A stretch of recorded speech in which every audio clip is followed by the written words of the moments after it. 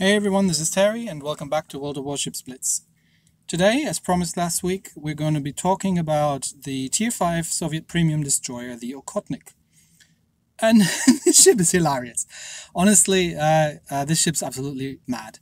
So, I imagine kind of this went like this. There were a couple of Soviet engineers who decided that they had to make a new destroyer. And they said, look, what have we got that works well on these destroyers? We've got our great 130mm guns. Why don't we build one and put a lot of guns on it? And then the other guy asks, like, how many are we going to put? And the first guy says, we're going to put all of them.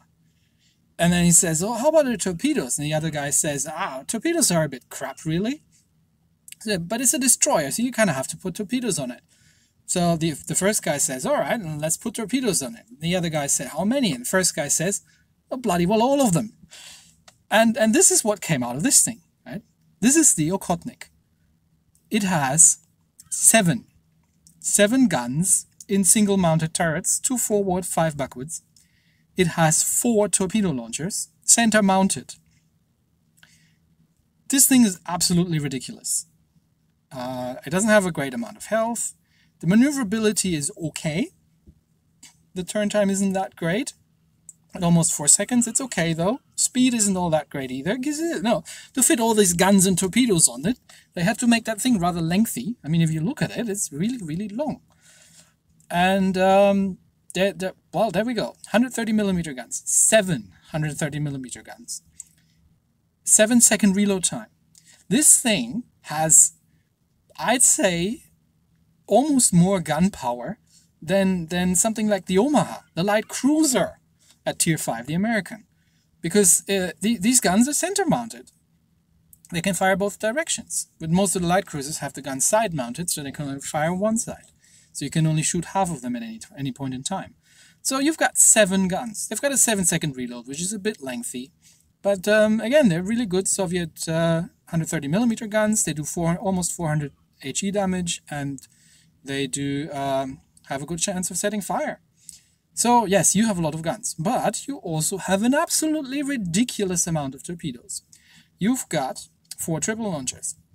Well, a lot of light cruisers around this have like the Germans have triple launchers as well, and they've got a better range. Yes, but they're light cruisers, they have them side mounted. It means they need to turn around to fire them all. This one is center mounted. They can fire them all in either direction that they choose. So I can literally fire 12 torpedoes one side. I mean, they don't do a lot of damage, right? They do about 2,000 damage. But I can fire 12 of them. And they only have a 30-second reload time. So after half a minute, they can fire another 12. This thing can saturate its environment with torpedoes. Sorry, this thing is... I actually got this thing... I had some gold left from a bundle, and I figured it was on sale, and I thought, I'm going to try this out. And this is hilarious. This is the most trollish ship you can in the whole game, in my opinion. For the elite bonus, I've gone with the advanced HE shell. Again, there's a bit more main battery damage, increases the chance of setting fire, because that's what you want to do with a Soviet destroyer, because your torpedoes have no range whatsoever. So while you're waiting for the reload, which really on this thing isn't all that long, you can go and set some fires on things. Also, I'm going to zoom that in again. Note where 5 of the 7 guns are. They're rear-mounted. And relatively... why they can't super fire, they're not turreted. They're single-barrel guns. So if you steer just the slightest bit off to the side, you can fire 5 of your 7 guns backwards while running away from the enemy at 35 knots. This is absolutely hilarious. Battleships trying to shoot you, and you're firing back at them with 5 guns. I don't know, the Nuremberg at Tier 6, or the Königsberg at Tier 5, again, it's a light cruiser, has 6 guns and 2 rear turrets, right? But it's a freaking light cruiser, this is a destroyer. I love this thing. In terms of equipment, what have I gotten in there? I've got the main battery mod for Traverse, because the Traverse is not great. In the early Soviet destroyers, the Traverse is not the greatest. I've gone with a bit of steering gear mod for the turn time, and the one downside that the Okhotnik has is it is rather slow with 35 knots. And again, the Omaha does for 35 knots perfectly fine and has probably about as good as a turn time, and that's a light cruiser. So That said, my commander in this thing is relatively new, so I've just got the underwater protection, the two torpedo upgrades in the first two levels. I've got the preheating, as is common for my destroyer builds, and I've got the victorious charge. Not really anything I'm madly looking forward, because this thing has no skills to speak of, right? It's got the engine accelerator and tier 5, and that's it. And that's what the stock tier 5 things get as well. The Podvoisky. But this thing is great fun. This is a troll ship par excellence. I really love this thing. So if you like Soviet destroyers and you like close-in fights, or you're a light cruiser player and you want to get started with destroyers, this thing is almost a light cruiser, then I can definitely recommend her. She is amazingly fun. Alright, I'll give you a bit of an impression, then you can decide for yourself if this is something you want to buy. Alright, it is getting a little bit lonely on the server at this time, so we only have 2 actual players, a Budyoni and a New York, and the rest is all computer players.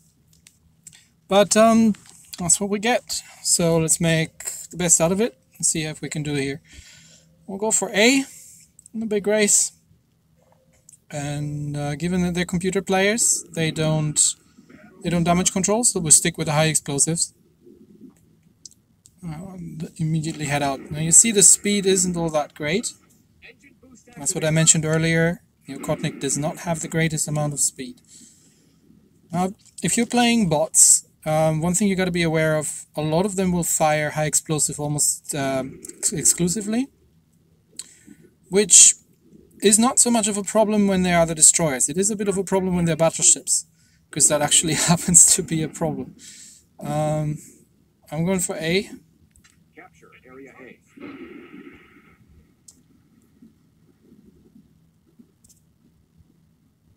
Capture area C. You take C, I take A. With 2 DDs here, there's no reason for us to be in the same spot. There comes an Omaha. And we already spotted. Oh, the Omaha is actually firing armor piercing at us. The destroyers you don't have to be too worried about, because they usually... Look at that torpedo fire. And let's get all the torpedoes out.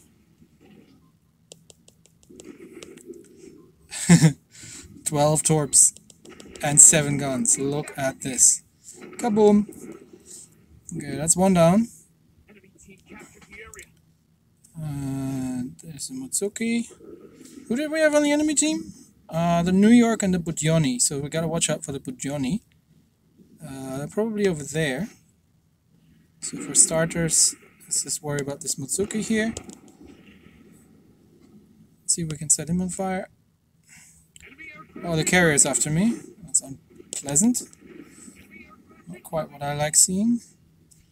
There's in New York. Alright, then since we're here, let's make the best of it. And let's see if we can do some damage to this New York. Is he AFK?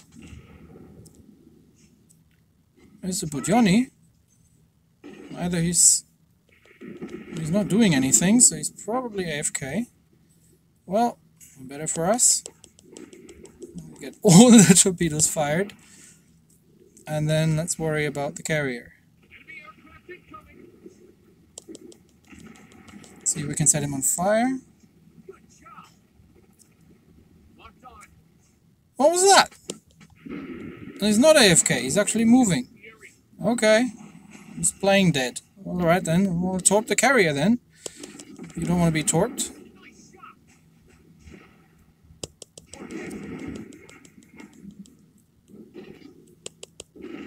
Alright, carrier down.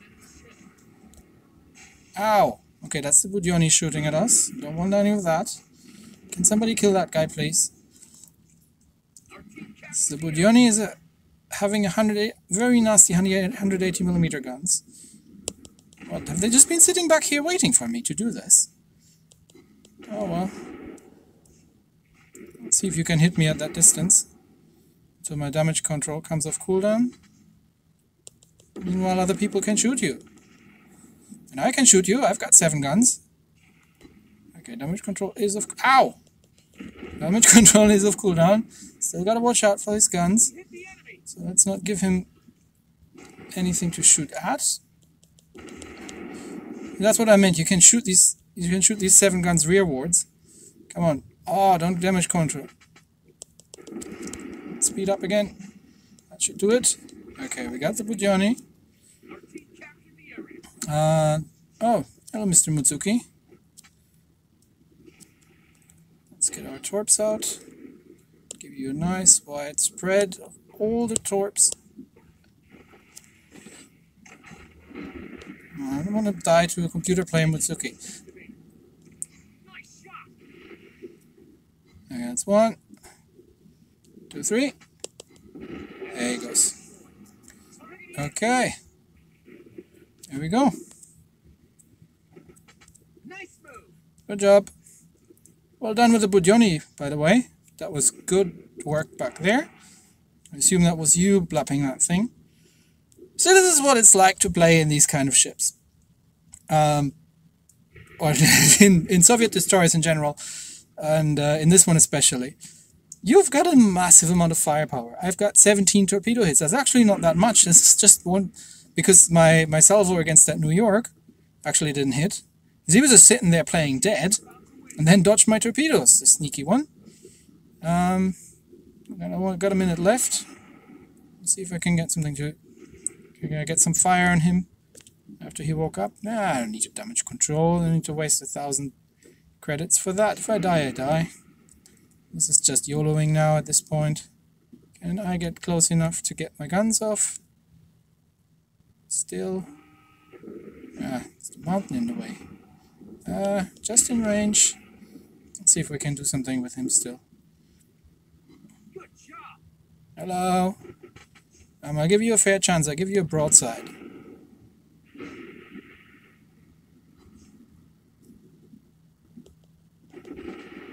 Nope, I'm just using my guns.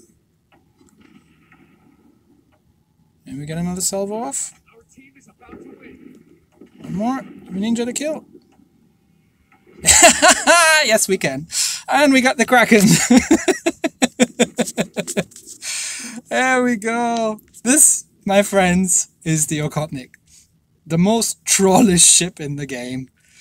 It shoots all the torpedoes and all the guns at tier 5. Look at that outcome. I'm almost sorry for this. I mean, yes, we fought mostly computer players, but still. They're actually, the bot players are a lot better at dodging torpedoes at tier 5 than the human players. Because, you know, honestly, you can get to tier 5 quite quickly, and a lot of players you hit at these tiers are still new players who haven't really figured out what situational awareness is and how to keep an eye out on the minimap and see where the destroyer is coming.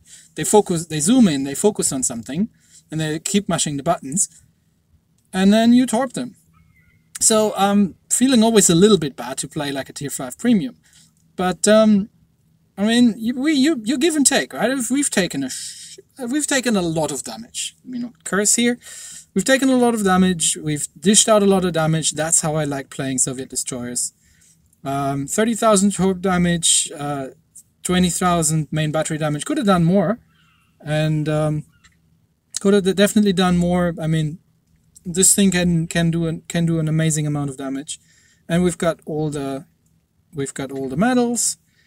And I'm kind of feeling bad for the Oktoberskaya here because he was doing a great job. Poi von Pau, well done, very well done, and blapping that Budyoni and giving support while I was distracting all the people back there.